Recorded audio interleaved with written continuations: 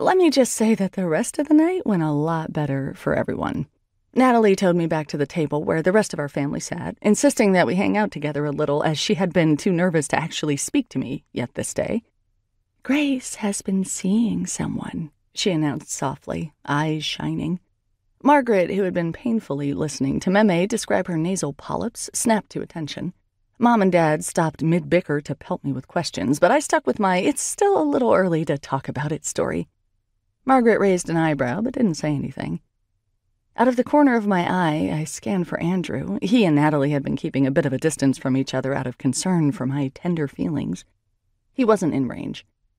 "And just what does this person do for a living?" Meme demanded. "He's not one of those impoverished teachers, is he? Your sisters managed to find jobs that pay a decent wage, Grace. I don't know why you can't." "He's a doctor," I said, taking a sip of the gin and tonic the waiter brought over. "What kind, Puddin'?" Dad asked. "A pediatric surgeon," I answered smoothly. Sip, sip. Hopefully the flush on my face could be attributed to my cocktail and not lying. "Ooh," Nat sighed, her face breaking into an angelic smile. "Oh, Grace." "Wonderful," Dad said. "Hold on to this one, Grace." "She doesn't need to hold on to anything, Jim," Mom snapped. "Honestly, you're her father. Do you really need to undermine her this way?" Then they were off and running in another argument.